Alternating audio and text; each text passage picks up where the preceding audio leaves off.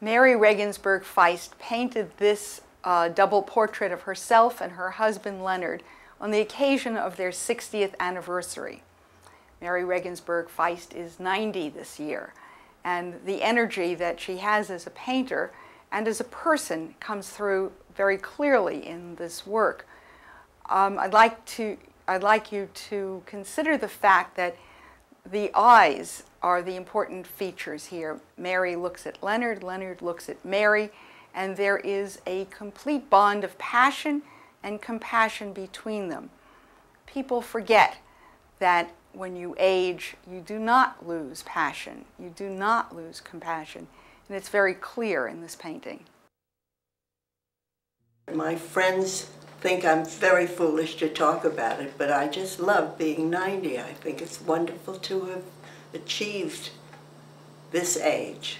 The painting that's at the Hebrew Union show is of my husband and myself when we were on a cruise.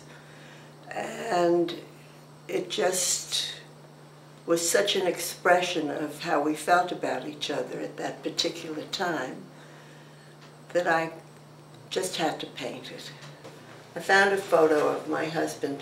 I found it after he had died.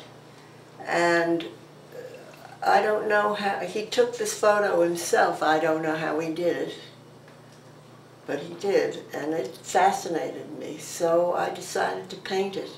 This painting was done from a photograph that I found, and Leonard and I were driving up in Westchester, and we came to a big rock that had a painting on it, said no necking, so of course we got right out of the car. And this is the result. We kind of necked a little bit under the no necking sign.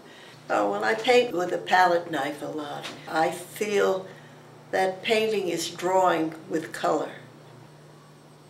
It's part of who I am. I am an artist, and when I paint, I feel completed. I feel like that's me.